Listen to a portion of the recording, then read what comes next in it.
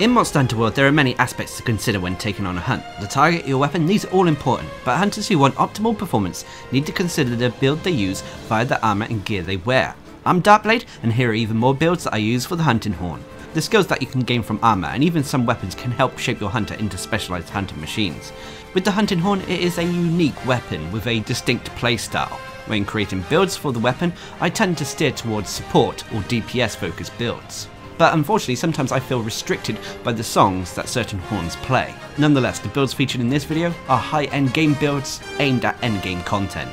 So the first build I use is the all-round build. This is an all-round build aimed at solo play for hunting horn players. It has high DPS, survivability, health regen, and the songs it has access to can also help a lot in multiplayer. So for this build you need the Kaiser Crown Gamma, Nergigante Mel Gamma, the Dragon Vambraces Alpha, Nergigante Coil Gamma, and the Nergigante Greaves Gamma. I'm also using the Handicraft Charm 3, and for my weapon I'm using Deep Vero with an affinity increase augmentation and then a health regen augmentation.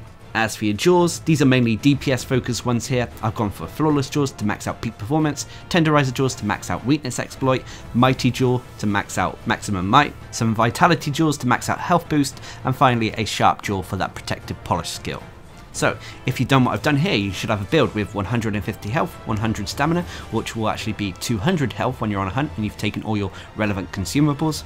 You have an attack of 1037, which again will be higher on a hunt thanks to peak performance. You have white sharpness, 30% affinity, which will actually be 80% when you're on a hunt, so long as you have full stamina and you're going for monster weak points.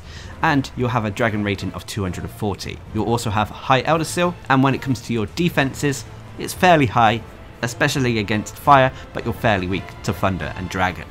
As for the skills, you'll have attack boost level 4. With attack boost, always try to get it to at least level 4, as not only will it provide that boost to your attack, but at level 4 it provides you an extra 5% affinity. You'll also have critical eye level 4, boosting our affinity rating. You'll have health boost level 3, increasing our maximum health to that potential 200. Weakness exploit level 3. Weakness exploit increases our affinity when we're attacking monster weak points. At level 3 it's 50%. You'll have handicraft level 3, increasing the sharpness of our weapon. Peak performance level 3, increasing our overall attack so long as our health is full. You have maximum might level 3, increasing our affinity rating so long as our stamina is full. You have agitator level 1, a byproduct of the gear but can still be useful. It basically increases our attack and affinity when a monster becomes enraged. And you'll have protective polish level 1. Protective polish allows us to put a protective coating over our sharpness gauge, preventing any sharpness loss for a small duration. As for the set bonuses, you only have one, Nergigante's Hunger, Hasten Recovery. This allows our attacks to potentially restore health, and this does stack with the health regen augmentation, so you can potentially restore a bit of health when you're on the offense. So there you have it. As you can see, it is a fairly straightforward all-rounder build, with lots of DPS options. Also, Deep Vero has access to some of the best songs in the game, allowing us to increase our health, attack, and defense. Unfortunately, the only time this build will suffer is when you're fighting monsters that are resistant to the dragon element. But you could potentially swap up Deep Vero in those rare occasions for a different horn. I believe the Dodogama variants come with the same songs, but instead of having dragon you have the blast rating, so there's an option there. I know I haven't got a sonorous duel on here, but I never found that too much of an issue with how I play the hunting horn, as I'm always refreshing the songs whenever available. Nonetheless though, this is a great build and can be used in pretty much almost any hunt in the game. Anyway, let's move on to the next build, which is the health regen build. This is more of a survivability build. Whilst yes, it does have some damage options, its main focus is on health regen. So when using this build, you should be able to take a hit, but on top of that, you shouldn't always have to sheathe your weapon to drink a potion. So for this build you need the Valhazak Helm Gamma, the Valhazak Mel Gamma, Nergigante Vambraces Gamma, the Valhazak Coil Gamma, and the Nergigante Greaves Gamma. I'm also using the Handicraft Charm 3, and for my weapon I'm using the Empress Raw Ruin. This has a health regen augmentation attached to it. As for the jaws, I've gone for a few DPS ones and a few survival ones here. First of all, I've gone for Flawless Jaws to max out peak performance, Tenderizer Jaws to max out weakness exploit, Vitality Jaws to max out health boost, a Recovery Jaw to add some recovery speed, a Sharp Jaw for protective polish, and a Sonorous Jaw to provide us with that Horn Maestro skill. So if you've done what I've done here, you should have a build with 150 health, 100 stamina, which again will be 200 health when you're on a hunt and taking all the relevant consumables. You'll have an attack of 953, which again will be higher while on a hunt thanks to peak performance. You'll have white sharpness, 5% affinity, which will actually be 55% affinity so long as you're going for monster weak points, with a blast rating of 150, with a fairly strong defense, especially against water, but you're fairly weak to fire and dragon. As for the skills, you'll have attack boost level 4, health boost level 3, recovery up level 3. Recovery up basically enhances our healing effects, making them more effective. You also have recovery speed at level 3. Recovery speed increases the rate at which our health regenerates naturally over time. Normally this is only for the red portion of your health bar after you've taken a hit. However, with the set bonus we have on this build as well, it applies for the entire health bar. You have Weakness Exploit level 3, Handicraft level 3, Peak Performance level 3. You have Dragon Attack level 2, unfortunately it's a byproduct of the gear, it's not useful whatsoever. You have Part Breaker level 1, a byproduct of the gear, but helps when it comes to breaking monster parts. You have Horn Maestro level 1, Horn Maestro increases the duration that our songs buffs remain in effect.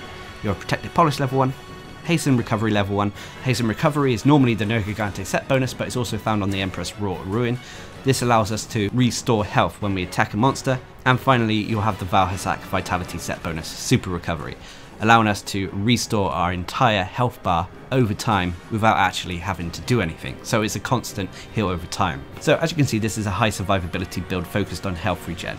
The Valhasak set bonus, Super Recovery, combined with recovery speed and recovery up, allows us to have a constant heal over time in effect. On top of that as well, when we actually attack a monster, we'll be restoring our health too, thanks to the health regen augmentation and the hasten recovery skill. This should also allow us to keep peak performance active for quite a bit, adding to our overall attack.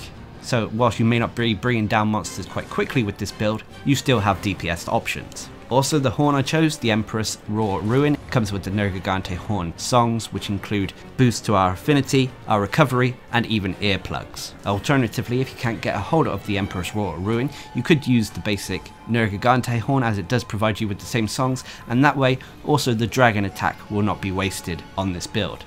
But as always, the choice is up to you.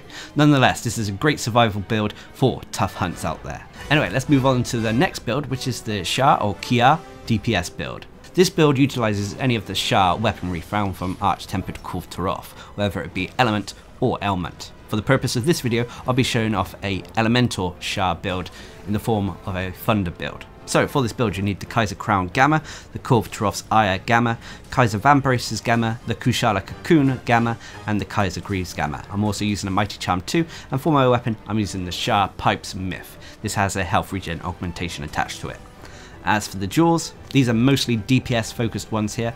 I've gone for Bolt Jewels to boost the thunder attack of the build, Tenderizer Jewels for some weakness exploit, a Mighty Jewel to max out maximum might, Sonorous Jewel for that Horn Maestro, and finally a Challenger Jewel to add an extra level to the Agitator skill. So, if you've done what I've done here, you should have a build with 100 health, 100 stamina, 735 attack with white sharpness, 70% affinity, which is actually 100% so long as you're going for monster weak points and have full stamina. You have a 610 thunder rating with a decent defense, especially against thunder and fire, but you're fairly weak to water and ice. As for the skills, you have Critical Eye at level 7, Handicraft level 4, Thunder Attack level 3. Thunder Attack basically increases the elemental rating of this build, and I haven't maxed this out because the weapon we're using has an elemental boost, which when in effect maxes out the rating. You have Maximum Might level 3, Weakness Exploit level 2. You only need to go to level 2 to ensure that extra 30% we need. You have Agitator level 2, again a byproduct, but when in effect, when a monster becomes enraged, you have bonus attack and affinity. You have Horn Maestro level 1 and Critical Element level 1. Critical Element is normally found on the Rathalos set, but it can be also found on some of the Shah weapons. This allows the elemental portion of our attack to be increased when we crit a monster. You also have the set bonus Teostra's Technique, Master's Touch, preventing any sharpness loss when we crit a monster. And as this build has a very high affinity, this should be in effect quite a lot, so we shouldn't see too much sharpness loss whatsoever. So as you can see, this is a straightforward DPS build for the Hunting Horn, and it can make use of any of the Shah weapons. You don't have to use the Shah Pipes Myth here. Just remember, if you do swap it out though, to swap out the Bolt Jewels to match whatever element or ailment you are using. Also, if you take a ailment hunting horn instead of a elemental one, you won't have critical element, you'll have critical ailment, which pretty much does the same thing but for the ailment status instead. The biggest downside about this build is its survivability, but in this case with the Shah Pipes Myth, you also have access to Divine Protection, which adds a little bit of extra survivability. Nonetheless, this is a fun build when you want to focus on bringing down a monster fast. Anyway, let's move on to our fourth and final build, which is the Earplugs build. This is a build built all around the earplug skill. Now while they may not be the most optimal skill out there, they are definitely fun. They definitely make a hunt a little bit more easier, as you don't have to worry about monster roars. And when a monster does roar, as you're completely immune to them, whether you're attacking a monster, healing, or playing songs, you won't be interrupted. So for this build you need the Zora Headgear Gamma, the Nogagante Mel Gamma, the Zora Claws Gamma, the Kulftaros Malice Gamma, and the Zora Spurs Gamma. I'm also using a Master's Charm 3, and for my weapon I'm using the Empress Roar Sticks. This has a health regen augmentation attached to it. As for your jewels, I've gone for a mixed bag here. Firstly I've gone for earplug jewels to max out the earplug rating. I've then gone for tenderizer jewels to max out weakness exploit, a mighty jewel for some maximum might, handicraft jewels for some extra sharpness, an expert jewel to max out critical eye, a blast jewel to max out the blast attack of this build, and a sonorous jewel to give us that horn maestro skill. So if you've done what I've done here, you should have a build with 100 health, 100 stamina, 861 attack with white sharpness, 60% affinity, which is actually 100% when you're going for monster weak points, and have full stamina. You have a blast rating of 300 with a fairly decent defense, especially against fire, but you're fairly weak to water, ice and dragon. As for the skills, you'll have the following. You'll have Critical Eye level 7, Earplugs level 5, allowing you to ignore any monster roars. You'll have Blast Attack level 3, increasing the blast rating of this build.